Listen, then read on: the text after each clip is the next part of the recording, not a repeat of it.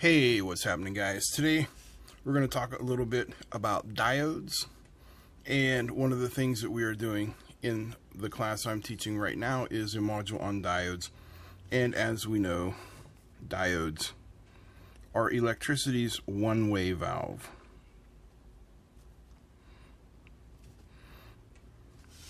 So there's your basic diode symbol.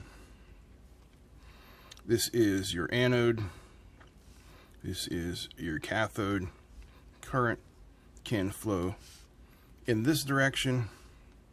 Current is blocked in this direction.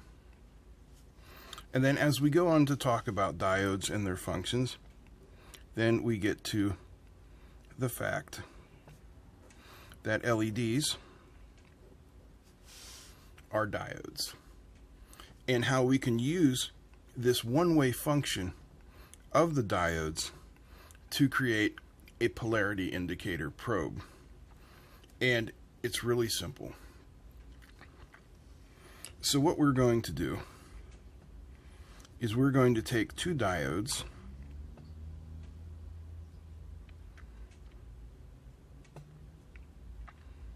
just like this.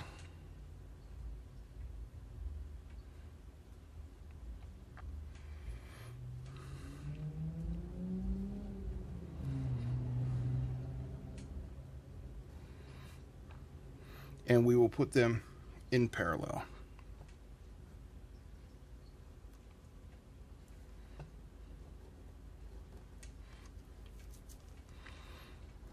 And we will run a tail off of one, and the other end will go to what we're probing.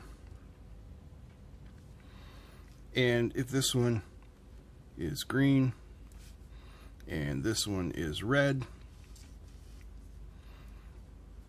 for positive we will get a green LED. For negative we will get a red LED, and for AC current both will light. A really simple idea, but it demonstrates to students how diodes work.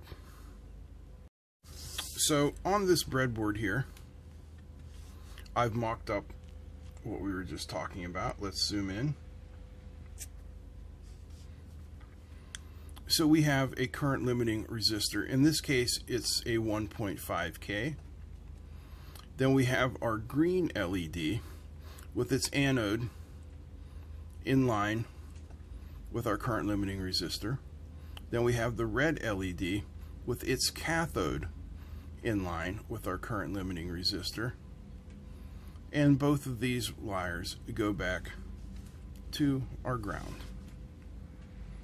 So if I zoom out here, I can give you a simple demonstration. Bring in the power supply,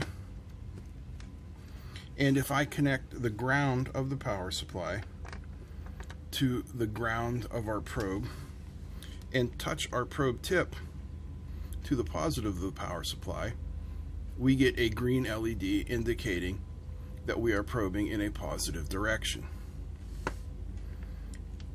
Conversely, if I reverse this and put the positive on our ground and touch our probe to the negative end of the circuit, the red LED lights. And then finally, if I bring in an AC source, and it doesn't matter what direction I connect up the AC source, this is 60 Hertz AC, by the way, they both light. I know it's kind of hard to see the green, but very well here. If I pull this off, you'll be able to see it does go out. So as you can see, since it is alternating between positive and negative, it really doesn't matter in what direction that we put the probes on the circuit, because it's AC and switching back and forth. So for half the cycle, the green is positive. For half the cycle, The red is positive. And once they have a good understanding of this step, we bring them to their first lab, which is to build their little current probe using a piece of perf board, 2 LEDs, 1 resistor.